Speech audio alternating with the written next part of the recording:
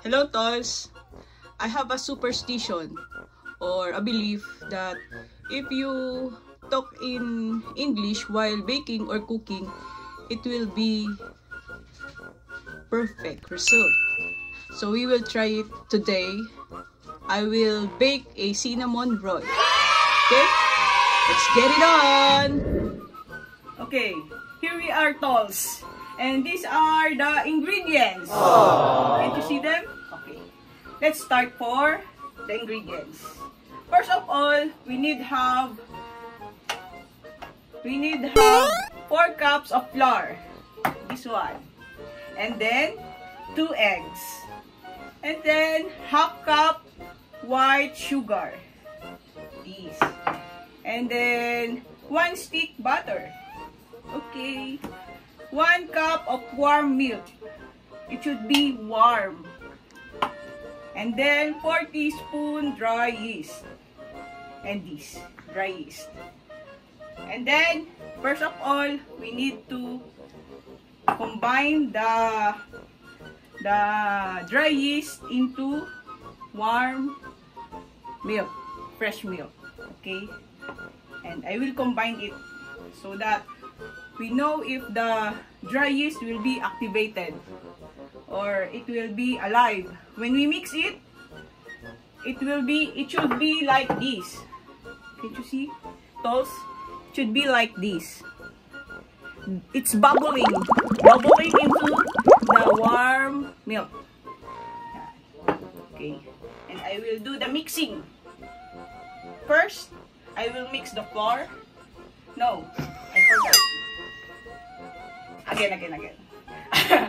First, I will mix the sugar. Okay?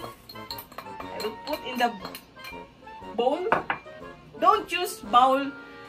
In this, don't use bowl. This is bowl. And then, the butter, stick butter, we will put into the sugar. We need tissue because don't leaking.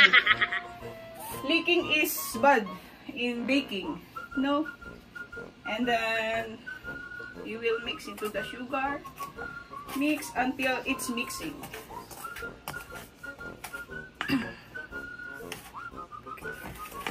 It's hard to mix manually. You may use the electric blender if you have. What? Mixer. Oh, I'm sorry. It's a mixer. Not a blender. Oh, my saliva is, flying. So hard.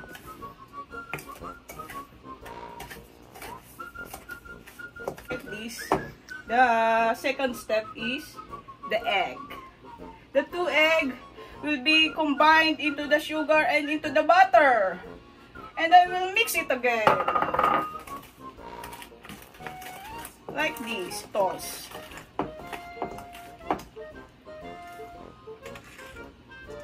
For now, for this video, I will not use mga tol because mga is plural, right? In Tagalog. So I will use the tol. I will just add S because S is using for plural, right? Tols, it's combining. The element is combining. I will shake it very well. And then, Tols, I will add the salt. It's not dropping.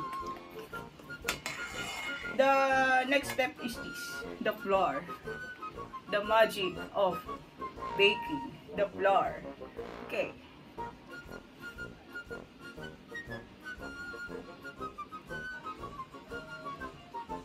Mix it very well. So the ingredients will be combining and loving each other. Oh, it's so happy to see that the yeast is moving and alive. Can't you see? The yeast, it's bubbling. Okay, I should be faster like here so that I can mix it very well. Ilagay mo na. Okay. I will add this because it's I think this is need to evacuate. Okay. Oh, It's mixing again. I need to mix very well. Oh, Katolan said that I need to not to have left. Okay, not to have left in the mugs, so that the ingredients will be satisfied. Okay, let's fight on shaking. Okay.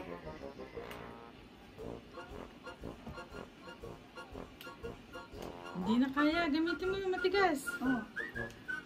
I should use the harder, what do you call this? Harder spatula, the big spatula harder. Okay. Hard to bake. Hard to English, hard to bake. Hard to be chef.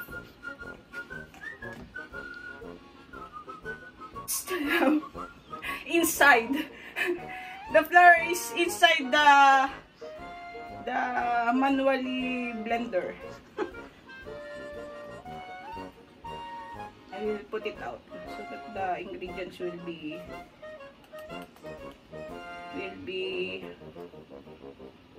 cinnamon later.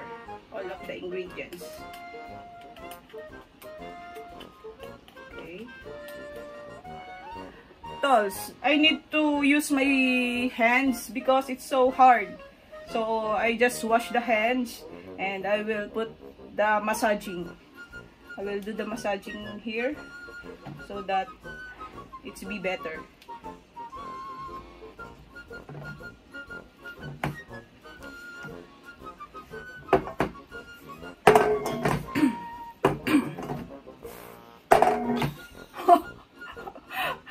The bowl is angry. I don't know why.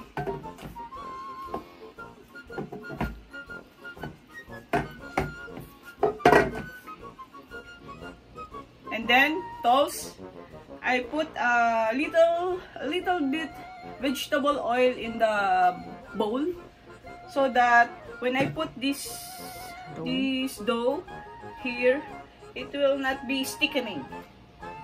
Okay. We will do it. I will spread the vegetable oil in the bowl. I will use my hands.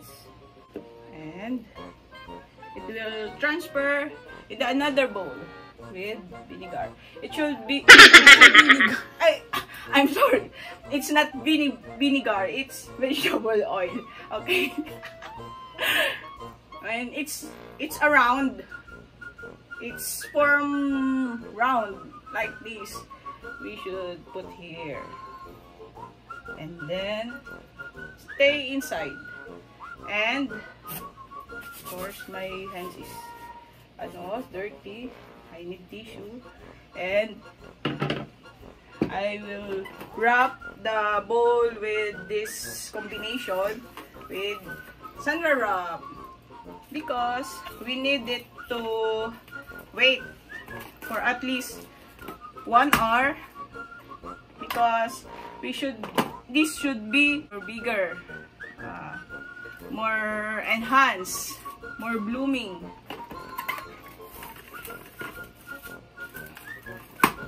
It should be double size of what we have now. Just wait for a minute. Okay, Tols, this is the result of my bleaching. It's the double size of the flour. And now we will do the peeling. The mixing of peeling of the cinnamon roll. These are the ingredients. The butter.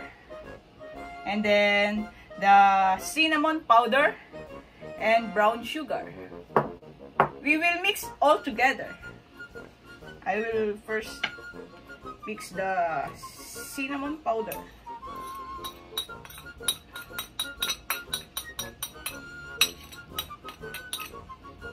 And the butter.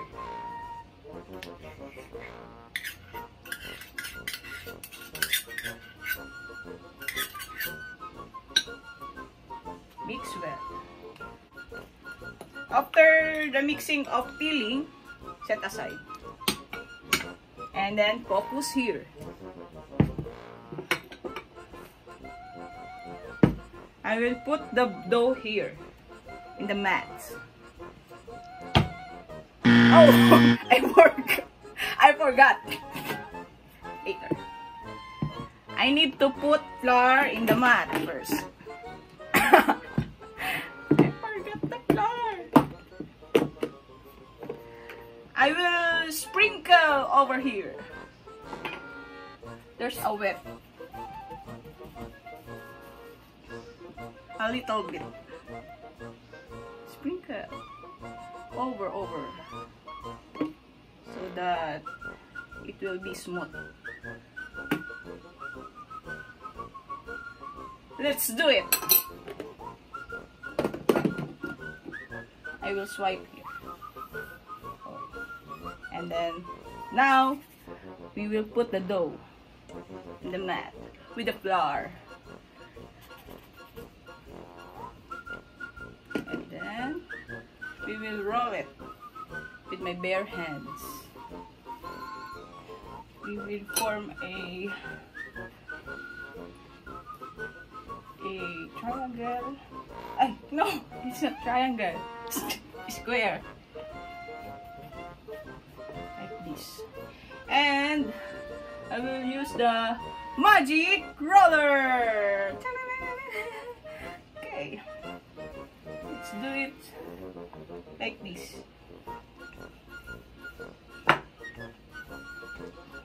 Kasi dapat nilagyan mo aray na yung rolling pin mo. Konti lang. And I need to put Konti lang. a little bit flour in the rolling pin so that it will be easy for me to roll.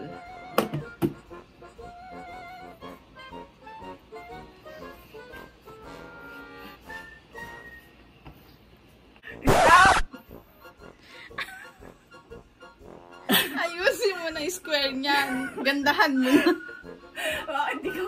And now we will form square shape. The side of the square is equal.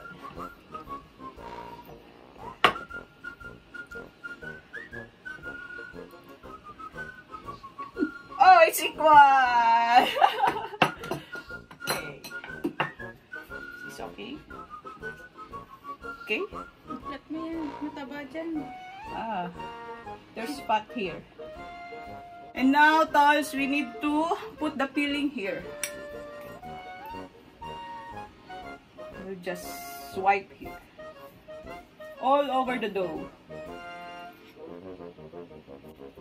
And we need to roll it again. No? And then, we need to roll it. Roll it. Till this reach on the top. It should be tightened. Until I reach the top of the dough. We need to use this for cutting. Like this. We need to put the butter around this glass of container.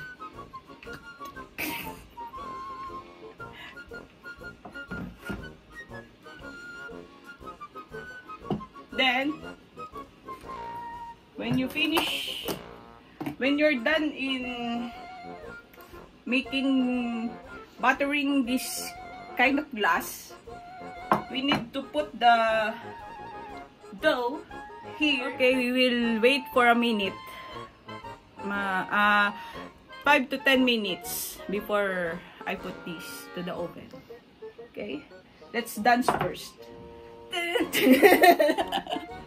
Okay, Tols, we will start the preheating of the oven to 180 degrees Celsius.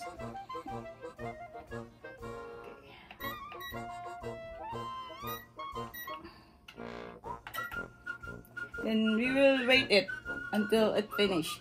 And if this is finished, we will enter the dough inside the oven.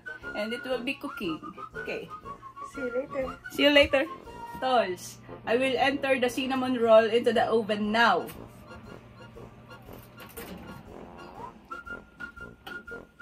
It's warm.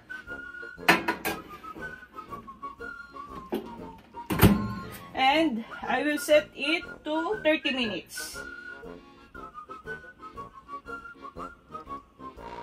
Then, when it got to 20 minutes, I will make it like cheating arrangement. I will just see if it's okay. Okay? Do you get it? Okay. Let's get it on.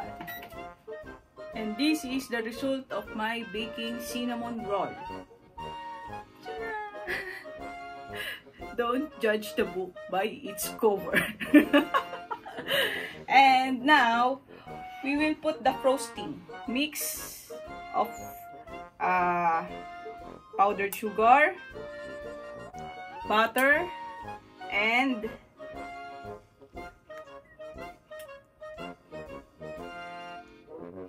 cream cheese. Cream cheese. We'll put the cinnamon roll. OMG. Did you hear that, Tols? Whoa! I think it's crunchy. You have a bread, you have a biscuit.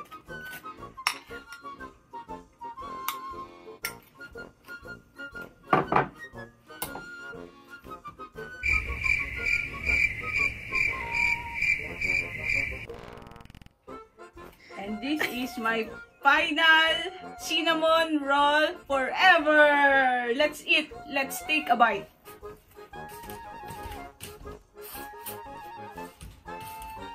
I will take a bite for you, Tols. What portion do you want? In the middle? In the corner? Or everything? I want in the corner. Oh! There's a sound effect. Oh no. No. Cinnamon. Okay. Let's take a bite. You will first blow because it's hot. And a little bit damp in your lips. Oh, it's okay. Okay. Let's open our mouth and enter the cinnamon roll.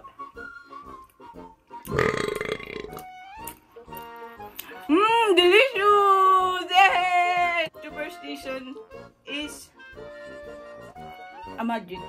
I want to thank my sponsor of my DIY chef cup,